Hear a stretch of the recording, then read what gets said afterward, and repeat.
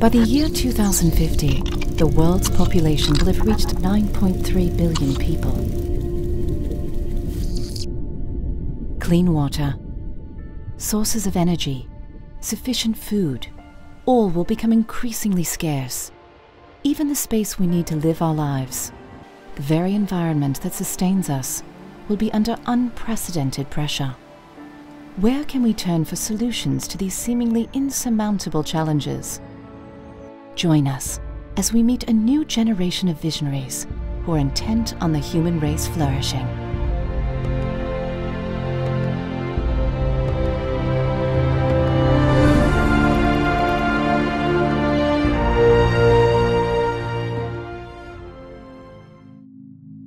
The Sun, with a diameter more than 100 times that of Earth's, the star at the center of our solar system generates a constant supply of energy on an almost incomprehensible scale. This immense nuclear furnace provides the energy necessary for life to exist on our planet. Today, solar power provides only a tiny fraction of the world's energy, largely due to expensive per-unit cost, inefficiencies in transmission technology, and limited energy storage capacity. More effective use of this freely available resource could revolutionize human life, as well as free us from the compromises attached to the use of fossil fuels.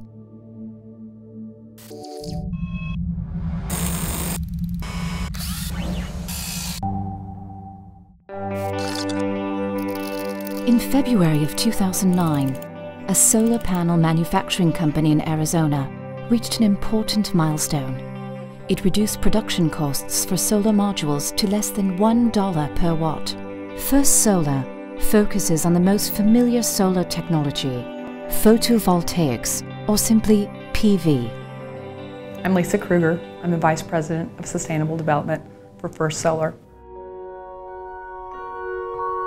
The beauty of solar and of PV technology is that it can be used in a variety of applications, and frankly, anywhere in the world. PV can be used in large utility scale applications, much like a standalone power plant. They can be used on commercial rooftops or even in residential applications.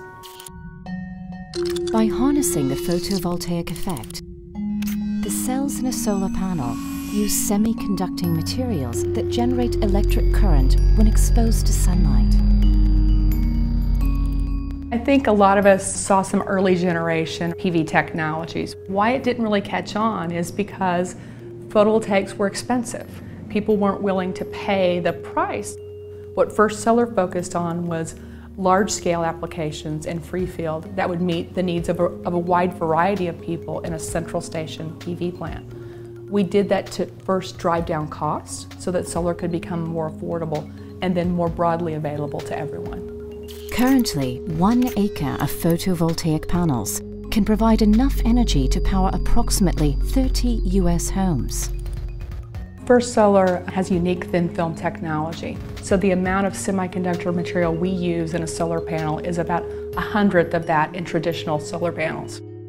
We have always had a view of product lifecycle management. Our semiconductor material is actually byproducts of zinc and copper mining. We use those in our manufacturing process. Our modules then have a 25+ year life, and at the end of life, we arrange for collection and recycling to ensure that the glass and the semiconductor material can be reused to create new solar modules.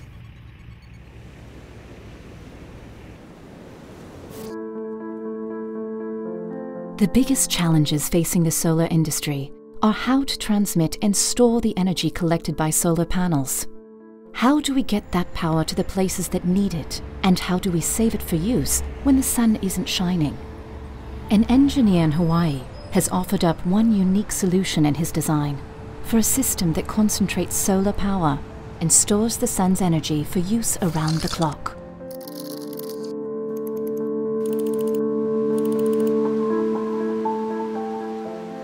My name is Darren Kimura. I'm the president and CEO of Sopogy Inc. You know, the inspiration behind Sopogy was a goal to try and help, at first, Hawaii become more renewable, use more of our renewable energy resources to move off of fossil-based energy. Hawaii, because we're geographically isolated, we have tremendous problems with energy. First of all, we import all of our energy. We're about 90% dependent on oil. You can use Hawaii as your lab.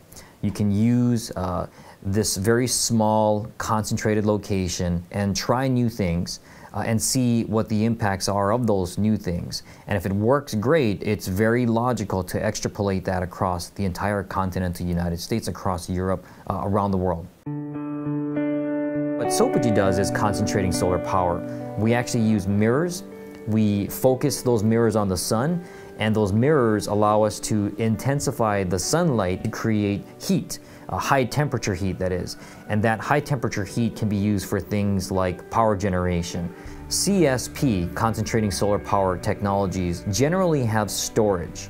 And the way that CSP technology stores their energy is in large storage containers in which you store a liquid.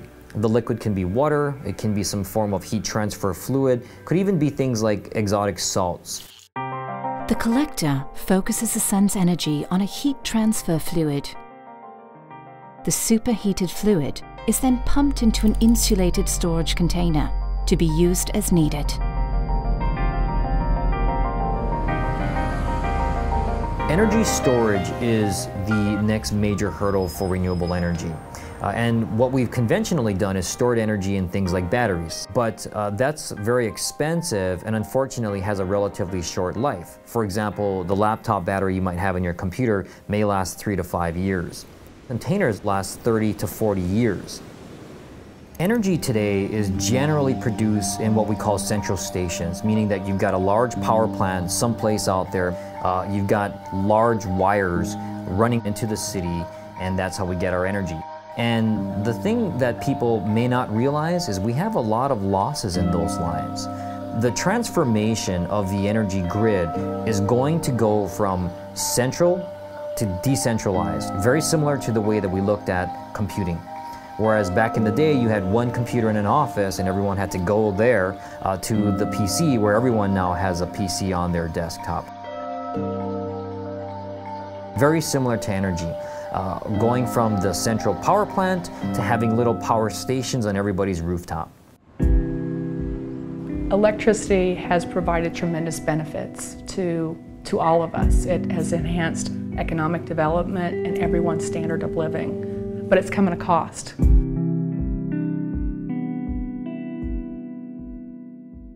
In the US and in other parts of the world, what's really important is that we reduce our dependence on fossil fuels and displace that with electricity generating sources that are kinder to the environment, and solar is that. What makes me passionate is knowing what we're doing is changing the world.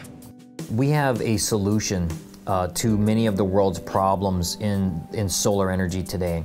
And the continual evolution of this technology continues to give me hope about the future, and that we can become more sustainable, and that we can kind of claim back our worlds from drilling and dirty fuels and bad air. By using solar technology to shift over owning our energy source and creating it ourselves, that gives me a tremendous amount of faith in the future. The power of human ingenuity has already ushered in a new age of technological advancement and prosperity. By deciding to face the challenges of the coming decades head-on, every one of us can participate in securing the future of planet Earth. Whether it's by reapplying existing technologies in surprising ways, or by developing radical new solutions, there is hope. Join us next time as we meet more visionaries who are rising to the challenge of 9.3.